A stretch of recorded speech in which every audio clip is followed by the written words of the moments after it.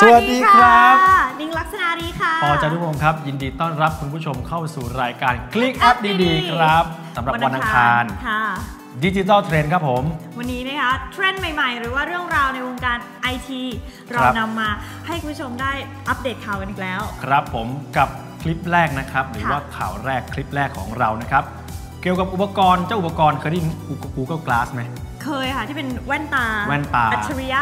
ใช่คราวนี้มาถึงคราวของ Microsoft บ้างครับเขาทำอะไรคะ Microsoft นะครับพัฒนาอุปกรณ์สุดล้ำที่มีชื่อว่า Microsoft Hololens ครับผม Hololens เขาบอกว่า Hololens เนี่ยมันมาจากโฮโลแกรมอยากรู้ไหมครับเป็นยังไงไปชมกันเลยครับ Look around. Technology is all around us. We use it in every aspect of our lives. It enables us to do amazing things. But what if we could go further? What if we could go beyond the screen? Where your digital world is blended with your real world. Now we can. This is the world with holograms. What will they enable us to do? New ways to visualize our work. I have an idea for the fuel tank. New ways to share ideas with each other. How are things going your end? I just put the images in OneDrive. Perfect. More immersive ways to play.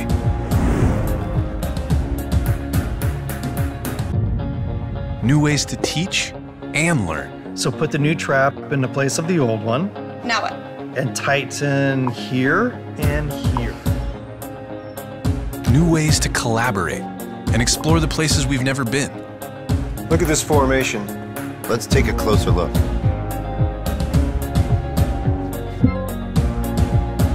And new ways to create the things we imagine.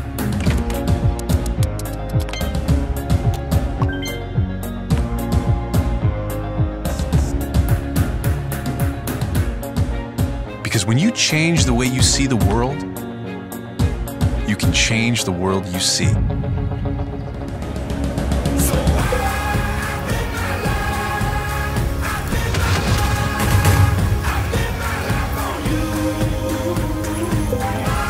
This is Microsoft Hololens. เห็นไหมคะว่ามันมีอะไร3มิติขึ้นมาให้เราเห็นเยอะมากคือสัมภาพเสมือนจริงเกิดขึ้นในชีวิตประจำวันออกแบบเกมคุยสกายการสร้างวัตถุแบบว่า 3D เสมือนจริงค่ะนะครับการจะคุยเมื่อกี้บอกว่าสกายหรือว่าเฟซไทม์อะไรประมาณนั้นการทำงานนะครับการทำงานในห้องที่แบบว่าอาจจะเป็นห้องนั่งเล่นก็ได้แต่ทำงานในลักษณะของภาพที่แบบภาพเสมือนจริงมากขึ้นนะครับน่าจะถูกใจคนที่เรียนแบบว่าสถาปัตย์หรือว่าอะไรที่มันต้องแบบสร้างจริงๆพี่ว่ามันเอื้อต่อทุกอาชีพนะนักเกมเมอร์ก็ใช้ได้เกมเมอร์สามารถใช้ได้หรือว่าคนที่ทำงานออกแบบดีไซน์ต่างๆหรือแม้กระทั่งคนที่ทำงานเกี่ยวกับทำธุรกิจอยากจะต้องการอัปเดตข้อมูลแบบต่อหน้าขึ้นมาตรงหน้าเลยเนี่ยนะปกติต้องก้มดูจอใช่ไหมคราวนี้คือมองแล้วก็สั่งการผ่านHololens ตัวนี้แล้วก็ใช้งานได้เลยเหมือนเวลาเราใส่แว่นตรงเล่นเกมใช้แว่นเล่นเกมใช่คล้ายๆกันหรือว่าจะพัฒนาเผื่อไปเป็นเรื่องของการประชุมนะครับหรือไม่ว่าจะเป็นการคอนเฟอเรนซ์หรือว่าก็จะเป็นการประชุมในห้องประชุมการพรีเซนต์งานใช่เรียกไฟล์เรียกข้อมูลที่ขึ้นมาได้เลยนะอย่างนี้ทุกคนในห้องประชุมก็ต้องใส่แว่นเหมือนกันนะสิใช่ไหมไม่งั้นก็ไม่เห็นเก๋นะถูกต้องคนใส่แว่นไม่มองหน้าคนพรีเซนต์เลยนะก็เก๋ไปอีกแบบนะคะจะได้เห็นข้อมูลแบบว่าแบบปกติเราโฟกัสที่หน้าจออย่างเดียวคราวนี้คือใส่ไปเลยครับจะได้แบบจะได้ง่ายขึ้นสะดวกขึ้นก็ต้องรอติดตามว่าอุปกรณ์ที่มีชื่อว่า Microsoft Hololens ตัวนี้นะครับจะพัฒนาไปถึงมากแค่ไหนนะครับค่ะข่าวต่อไปครับมาถึงยี่ห้อรองเท้าค่ะยี่ห้อรองเท้ากับ Mizuno นี่จากประเทศญี่ปุ่นครับค่ะ Mizuno นะคะเขาก็ได้จัดแคมเปญเล็กๆขึ้นมาค่ะเพื่อเป็นการมอบของขวัญวันคริสต์มาสนะคะให้กับกลุ่มคนที่เป็นทำอาชีพเป็นคนเก็บขยะคนเก็บขยะนะครับจะเป็นยังไงลองไปดูค่ะ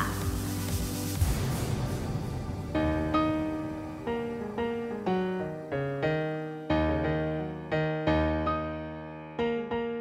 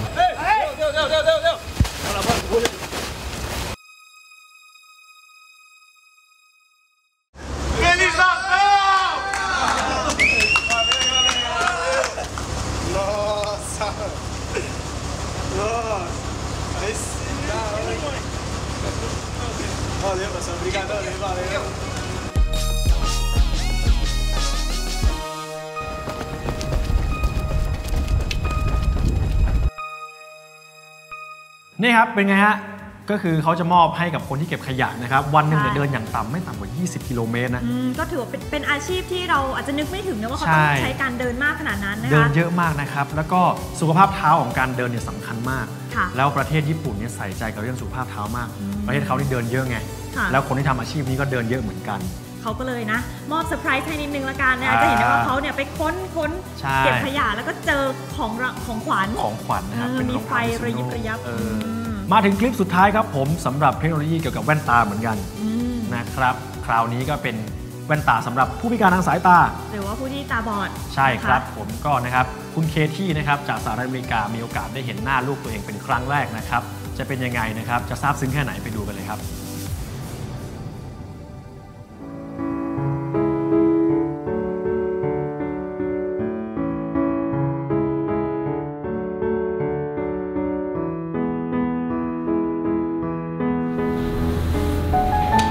God, this is so amazing. Oh my gosh. Look at his long toes. He's got Tony's toes. You can see them. You know what? I feel like he has my mouth. See his little bracelet? I think he looks like us.